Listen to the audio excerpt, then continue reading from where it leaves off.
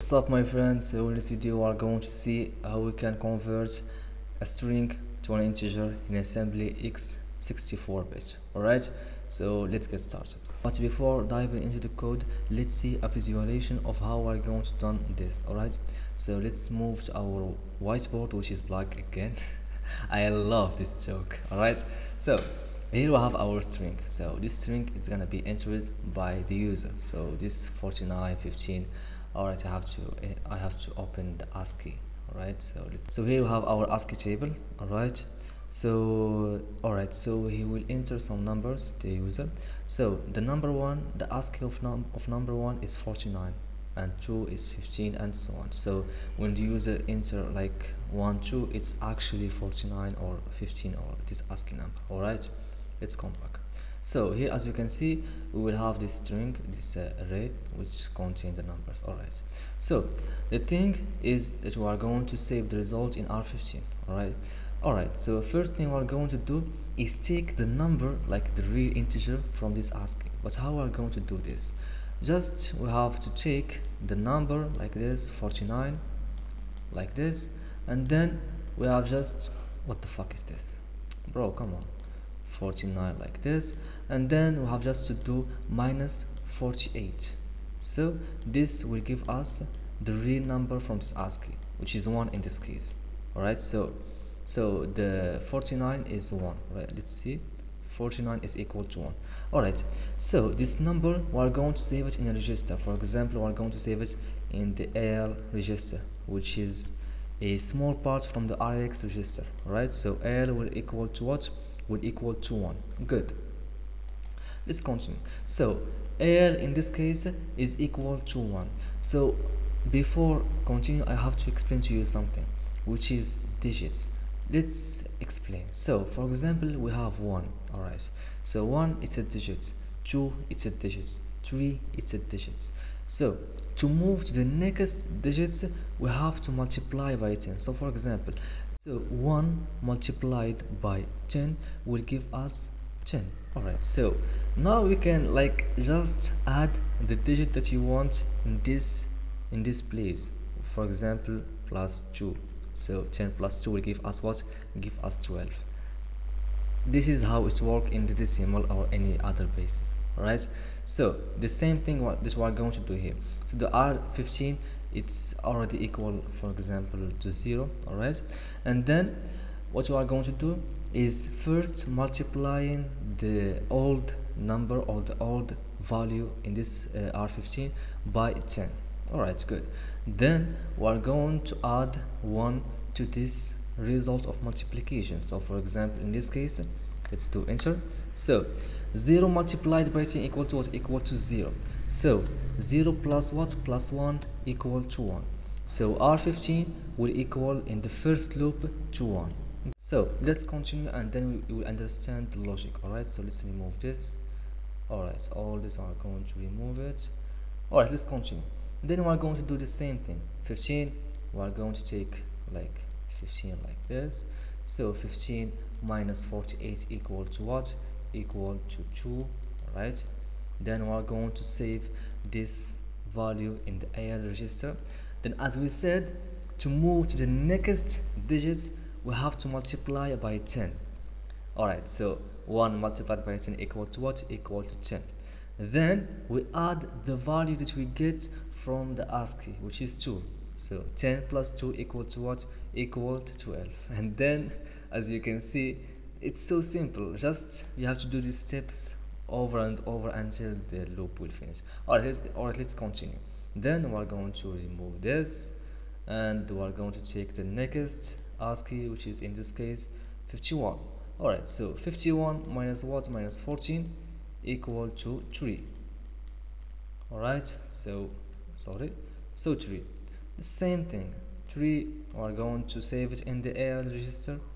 Then we are going to do the same thing. To move to the next digits, we have to multiply by 10. So 12 multiplied by 10 will equal 120. So 120 plus what? Plus the value that we get from the ASCII, which is 3. So the equal will be 123. And that's it. All right, and you will ask me what is this value 10 here. So as we know, we are going to use in this program the read syscall. So we are going to ask from the user to enter something, all right, with the read syscall, and reserve it in this buffer. All right, so as we know, when we enter something using like the terminal, for example 1 2 3, you hit enter, and this enter, it will be also saved in this buffer. So and also it will be an indicator if we reach the end of this buffer or not yet. All right, so this is the this 10. All right, it's just like an indicator. All right, so now I hope you understand the visualization of what we are going to do. Let's move to the coding part. All right, so let's remove this and open our vim. All right, so let's clear this vim main.asm. all right, so the first thing that we are going to do is to reserve some bytes. All right, so section.bss buffer, for example, reserve bytes for me, for example 10 bytes, I don't know.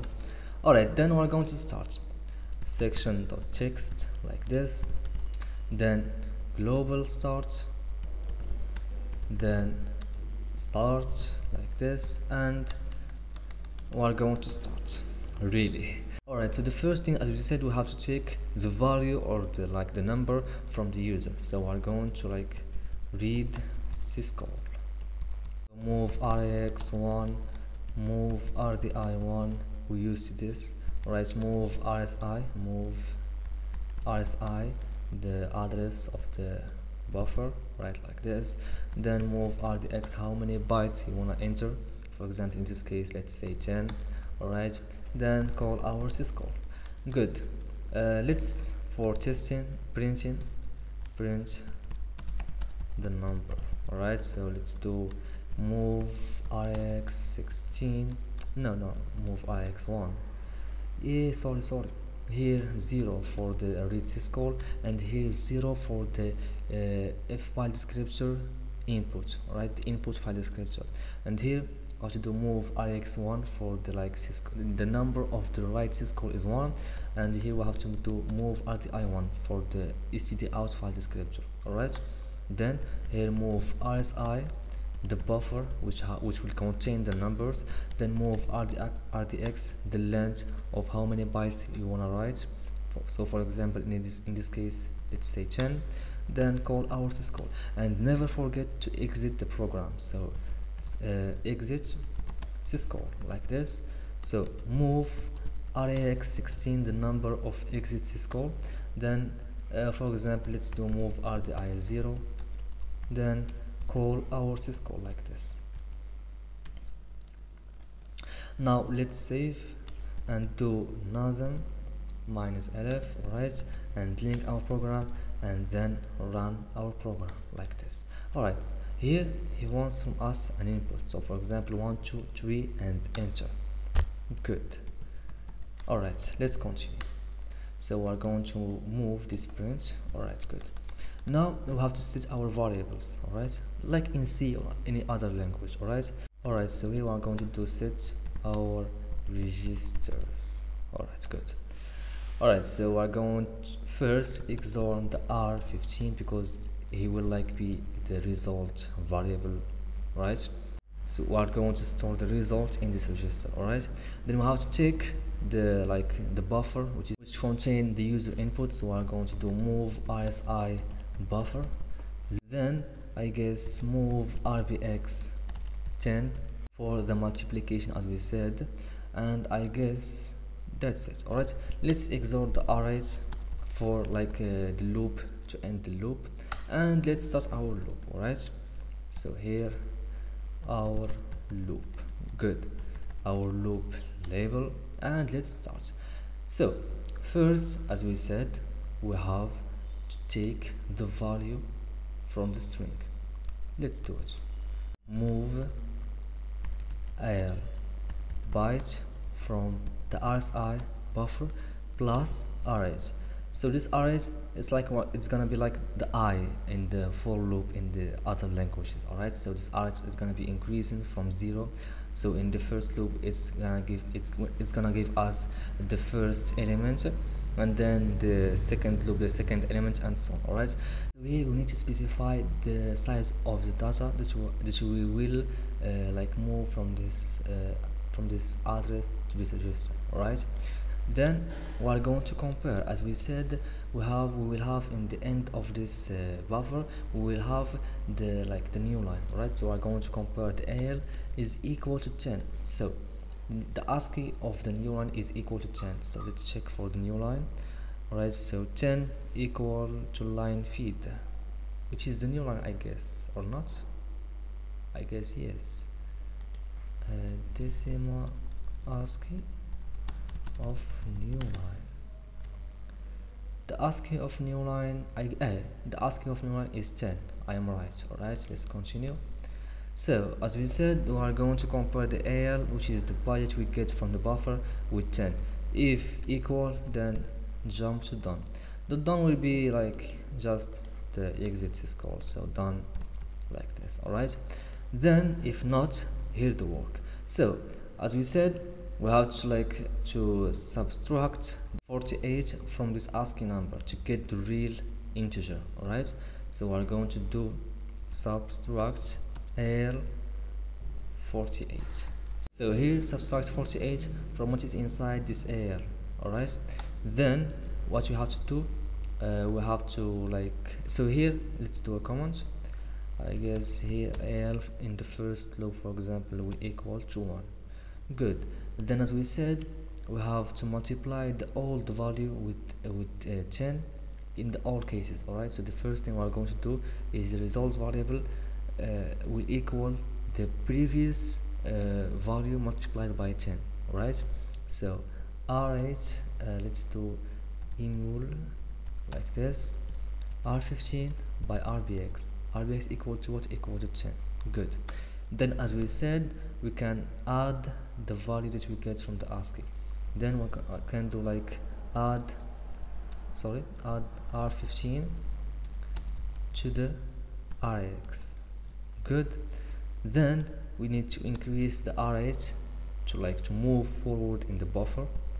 Then jump again to the loop. I feel like there is something wrong, but let's compile and see, or link, I don't know, let's compile and see. Alright, so let's check for the last time. In the first, we declared our section.pss.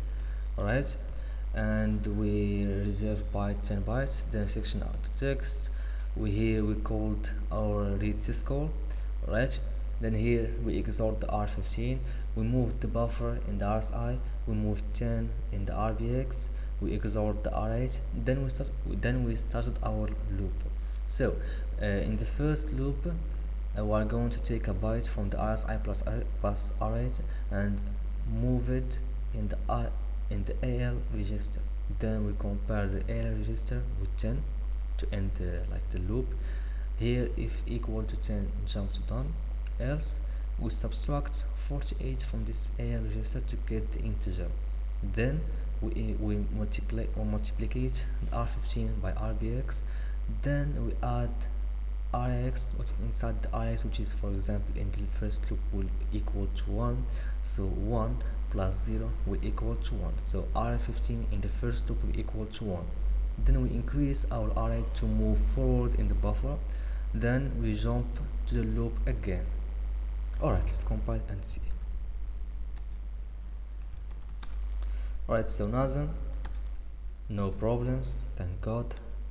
And our program, so 1 2 3, good. Here we cannot see the results, so we are going to use a special tool, which is the GDB, or the debugger. Alright, so GDB program, here layout ASM to see our code. Then here we are going to do we have to do a breakpoint in the start and then run. So here we have the 80, I don't know, so I prefer for me the Intel instructions. Alright, so we're going to do set disassembly, alright, flavor Intel, right, then we'll have to do run again and yes. Alright, so this is good. So here we have our instructions that we write. Alright, Then we're going to start with the first instruction, next instruction, and equal. So here they want from us to enter the number, right? So for example 1 2 3, enter. So this number with the with the new line, save it in the buffer. Good. Then let's continue. Here we have our move. We moved RSI in this register, then we move 10 in the ABX register, and we start. All right, so let's continue.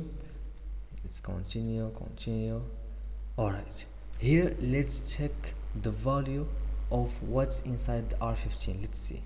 So let's do info registers and R15. Good. So R15 equal to 1. Thank God, I guess it's good. Right, let's continue. Next register. All right, so it jumped to the loop again. Then we moved a byte from the RSI plus RH to the AL. So let's see the value of RH. So info registers RH equal to 1. So it's moved to the next element. Then let's see also registers. The value of AL in this case is 15. So as we said, the next element. All right, we moved this byte to AL. Then we'll do the comparison. Then subtraction 48 from the AL. So as we said, 15 minus 48 will equal to 2. So here we are going to find that AL equal to 2. All right, so info registers, yes, right. The AL, so as we said, is equal to 2. All right, then here we are going to multiply the R15 with the RBX, which RBX equal to 10. So here we equal R15 to 10. All right, let's see. Let's do next instructions and let's print or see what's inside the R15. All right, I have problem. Registers R15 equal to 10 as we said. Then it will add the value in the RX register, which is in this case 2, to the R15. All right, let's do next instructions and info registers damn R15. Good. 12 and so on. I guess you understand it. All right, so let's see what is the value of registers of R15 is equal to our number, which is 123. Right, I hope you understand this topic and get something from this video, and I hope you liked my explanation.